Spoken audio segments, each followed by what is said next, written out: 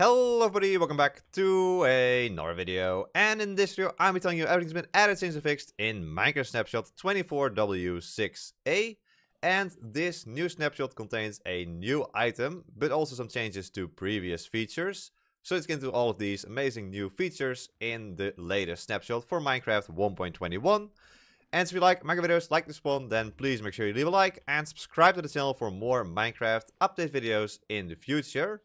Now, this video is a live stream at the same time as well, which is why there's no editing, but it also means you get this video as soon as possible. So, the new item in this latest snapshot is called the wind charge. And I have it in my inventory right here. So this is the wind charge. It is a new item and a new drop from the blaze. So let's get into this. So what they say in the patch notes is that using the wind charge you can become the blaze. Using a wind charge will fire off a wind charge projectile similar to the breezes. So let's see that happening. There we go. This is what it looks like. You can hear the sound effect as well, and you can see there's a cooldown because all of those wind charges get a cooldown in my hotbar there.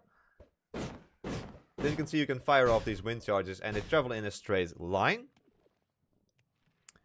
So, wind charge fired by the player will grant 10% more knockback than a breezes, but have a much smaller area of impact. So, let's see this by actually getting some mobs here. So, in this case, we'll get in some zombies and fire some wind charges at them. So, we'll have an area of zombies. If we fire a wind charge at them, you can see that they take quite a bit of knockback. And of course, we can also activate these buttons. As you can see, for example, activating that dispenser or that one over there. That is all possible with these wind charges. So that is quite nice. So just like the projectile fired by the breeze, the wind charges fired by the player also deal damage if they hit an entity directly. So we can see that happening. We can deal damage like this. But it does not deal a huge amount of damage. You can see the zombie survives quite a few of these hits. And so it won't be easily killed using the wind charge. So how do you actually obtain this new wind charge item? It is because it is a drop of the breeze mob, which makes sense. It is very similar to the breeze, and so that is quite logical. So if we get a breeze in here and kill it, it will drop between 4 and 6 of these wind charges. So let's see that. We summon in a breeze, and then if we kill it, just like this. There we go. If we remove our wind charges, we can see that in this case it dropped 5 wind charges. We can drop between 4 and 6 of these. And so the cooldown we saw before, if you use a wind charge in the hotbar, is actually 0.5 seconds. And these can also be fired from a dispenser. So if we put them in the dispenser, press the button, you can see we can fire these as well. And in that case, activate the dispenser on the other side if we hit those buttons, getting an arrow into this direction. That is really cool. You can definitely do some awesome things with this because you can activate buttons using the wind charge.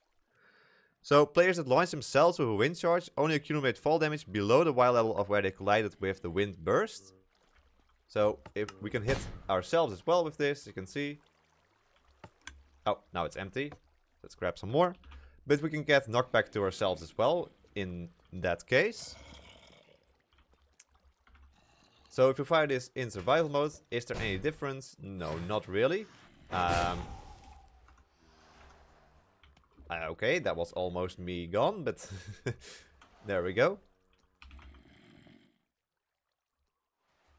So possibly with this you could set up multiple dispensers and hit yourself with multiple wind charges in a row to get some more height from it. But that would be quite interesting to see what people do with it there.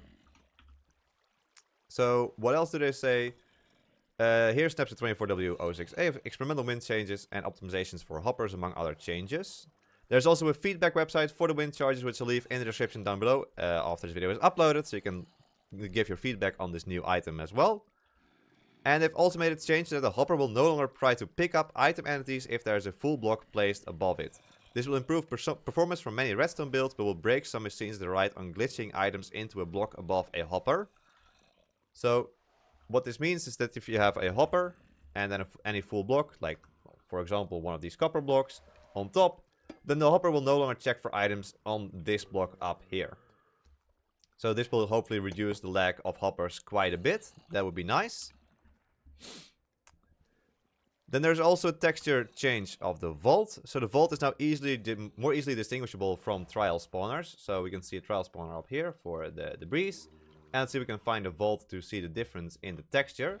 For that I'll go into spectator mode and just move around a little bit here. We should see a new vault somewhere here quite quickly. No, that's still a trial spawner. There's not a trial spawner. Actually not seeing any vaults, which is a little strange, because there should be quite a few of them in here. There we go, there's a vault. So that is now the new texture of the vault, especially the top texture is new. And let's take a look at the texture it has when we get close. So this is what it looks like now, from all sides. And especially that top is different, as I said before. And if we grab a trial key, we can see the opening texture as well. So that looks something like this. This is what it looks like when it's open. We actually got diamonds, which is a rare drop here. And there it closes again. So yeah, they just gave, especially the top of the vault, a new texture, making it a lot different from the trial spawner texture, which is nice. Then, beyond the new wind charge item and the vault, there's also some changes to the Armadillo. And so they say that these are the final tweaks to the Armadillo, so let's take a look at them. Let's get an Armadillo. There he is. So what they say is that they've the armadillos no longer panic when damaged, but roll up instead and hide their head and feet.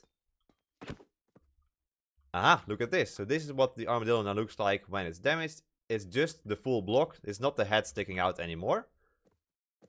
Wow. And there's an amazing animation there. That just looked amazing. Yeah, so what they say is the armadillos peek out to see if the coast is clear before unrolling. And there's new animations and sounds for rolling up and unrolling. The peek out animation as well. So that looks something like this. And then the unrolling looks something like this. Peeks out and then it unrolls. Of course, they also get scared if we walk or run at them.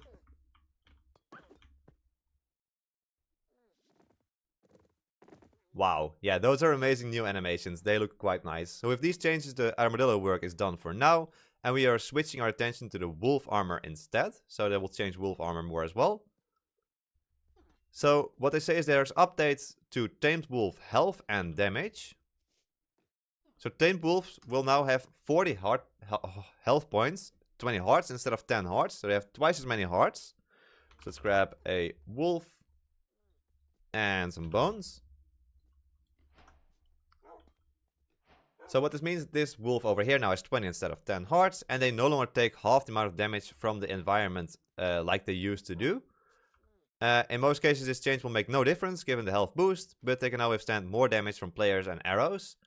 And feeding a wolf will also heal twice as many health points as before. So that is very nice. Then they've also added some sort of technical change. So they've now added a new option to select Japanese variants for some characters. Which is useful for people that use Japanese characters in their text. So that is a new change as well. And there are some further technical changes. So the data pack version is 31. The resource pack version is 26. As I said before, they've improved the hopper performance. And the maximum length of a command in a function can no longer exceed 2 million characters. And they've also reduced the amount of data sent by the server during login by reusing parts of the vanilla data pack. So yeah, that's most of the technical changes as well. And just that armadillo animation is so amazing. I need to look at it again. Beautiful. Alright. So yeah, apart from the new wind charge item and the armadillo changes, the technical changes, and also the changes to the tamed wolf we saw before, there's of course also quite a few bug fixes in this snapshot. The oldest one that was fixed was snow golem snowballs damage wolves instead of pushing them. So snow golems will no longer damage your wolves. Very nice. And also tamed wolf health will no longer reset when MBT is loaded with a relog. And there's a few more bug fixes you can read through. I'll leave the patch notes in the description down below if you want to read through them yourself. But anyway, there's everything that has been changed, added and fixed in Minecraft Snapshot 24w06a. If you like this video, then please subscribe!